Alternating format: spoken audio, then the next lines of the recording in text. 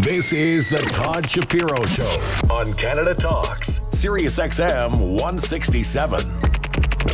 I want to connect with everybody. And if you're a radio show host and if you have a podcast, and that should be your goal, first and foremost. You shouldn't just come out there and talk about the fluff in the world, because the fluff is everywhere. And the fluff being, what you'll see on the traditional news and the traditional media. I want to try and connect with people and open up their minds.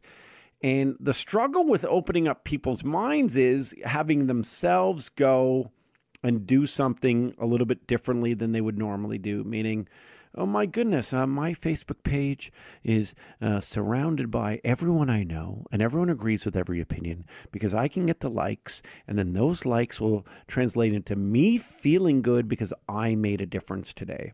And the problem with me, and my mom reminded me of this actually, my whole life, I've always been questioning people. I questioned authority. I questioned teachers. I wasn't an easy child. I'm not going to lie. And I'm sort of proud of that now. I wasn't always proud of that, and I was always insecure by it. If anything, going like, why don't I fit in? And because I never found one group that resonated with me. I found all groups resonating with me, meaning pieces of those groups.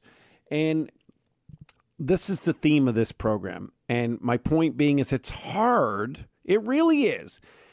It's hard to garner the audience that you want, because we're not just saying everything that they want to hear.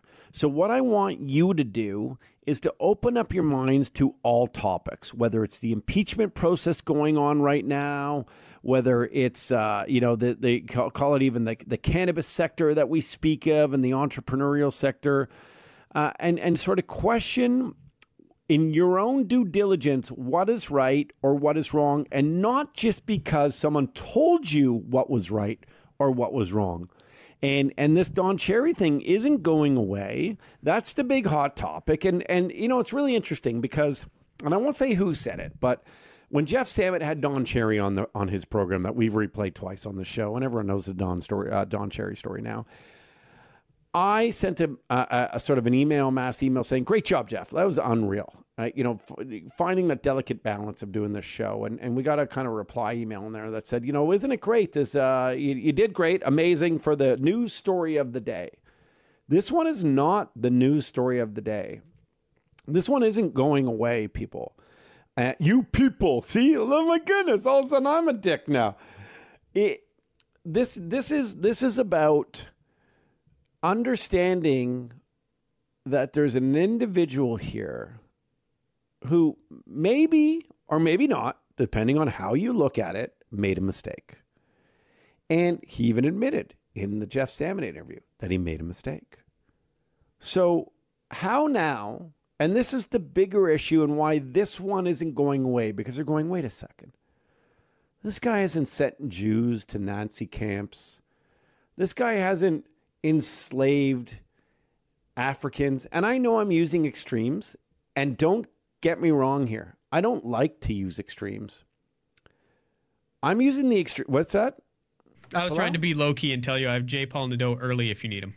Oh, okay. Yeah. We can get to J. Paul in a moment. Sorry, dude. When you're talking to my mirror in the middle of a big speech here, it throws me off. Yeah, sorry. I tried to space it out. The only reason why I use these extremes is because this is what Twitter is using. I'm paraphrasing the words of Twitter. And it's a dangerous society we live in. And listen to me, folks, because I'm right here. I'm actually right. We're living in a very dangerous society right now where we pile on and we use extremes.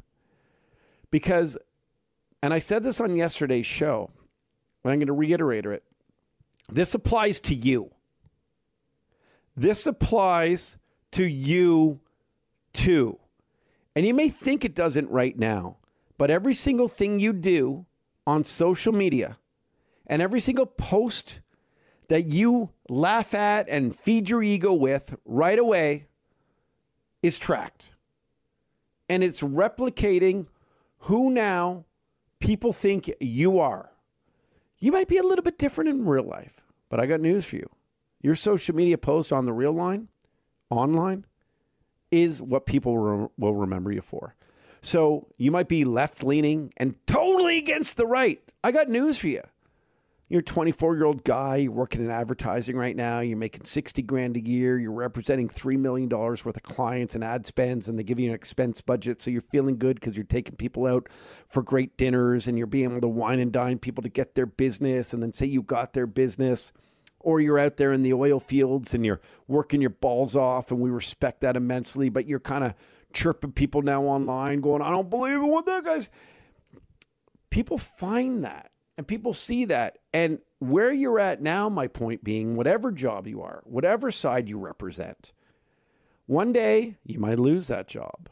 One day you might sadly go through a divorce. So now you got to look for alternative revenue streams in your life, or a new revenue stream if you lost your job and finding a new job. You don't think that someone's going to research what you've done and said online? You don't think that someone is going to now have the very same approach to how they look at you? And I don't care what side you have defended, but if you defended it with profanities, with harshness, with mean-spirited tones, with even direct bullying against someone else, you think your boss, who, by the way, might lean right or might lean left, is going to look at you as a potential candidate to take that position? They're not going to. I mean, you might strike gold and actually tweet out exactly how they feel. But this is something that's not being talked about, and I'm going to say it here on this program.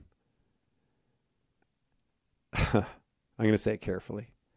In my opinion, there is still sort of on the corporate side of things, there is still a more right-leaning push here.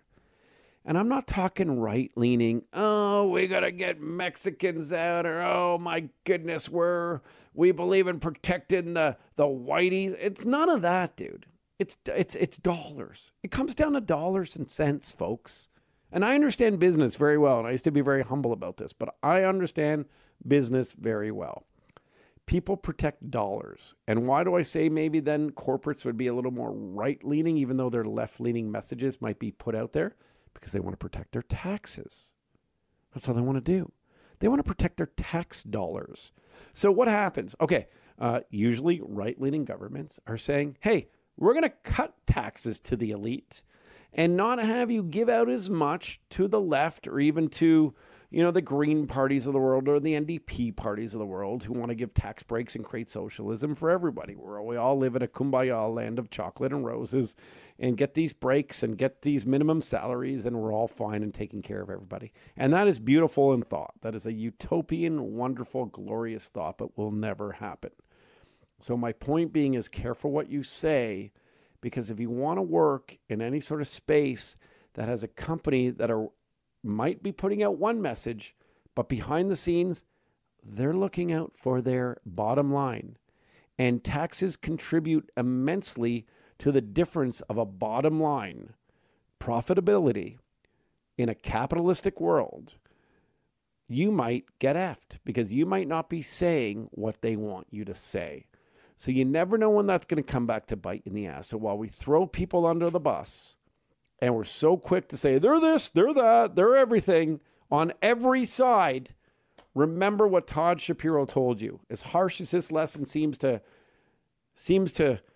resonate, because all of a sudden it makes me, it groups me. Oh, Todd's this, Todd said that. No. I'm looking out for everybody. Stop being so hard on people. Stop having scapegoats for everybody on whatever differing opinion they have than you. Because the only person that's going to get burned by this, if you attack someone on a very harsh level, is yourself. There is such thing as karma, folks. It will come back to bite you in the ass. And this might be the most important. It's funny, as I'm saying this, I'm going, this should be a TED Talk. I'm like, it's a Todd Talk. This is unreal. I got to write this down. I'm going to transcribe this. This might be the most important message anyone's ever said to you right now. Be careful what you say about people. Be careful you bring other down people. And if you want to debate him and you want to call him out on things and you want to do it cordially and with facts, we encourage that. That's wonderful. That's what's taught. But if you want to bring him down with accusatory statements, discriminatory statements, profanity, Yeah, it might seem great because the mob's supporting you right now. The mob. Because you support the mob because they're there in your corner? Until it's not in their best interests? The mob you don't even know? Who will throw you under that bus just as quick as they're throwing someone under the bus today? It's hard enough to trust our inner circle. It's hard enough to trust our families. It's hard enough to trust our partners. And that sounds terrible to say. Your partner? Yeah, I love my partner. I married them till death do us part. Okay, what about the divorce rates? Yeah, that worked out well because no partner's ever cheated on another partner. I am bringing you the cold, hard truths of life. The cold, hard facts of life. Be careful. That's my message to all of you. Be careful. Think of this as a marathon, not a sprint. And the sprint may satisfy you tomorrow. And it may even satisfy you right now because you get instant gratification if that one thing strikes a chord. But it might not be in your best interest in the long run. This is the Todd Shapiro Show on Canada Talks, SiriusXM 167.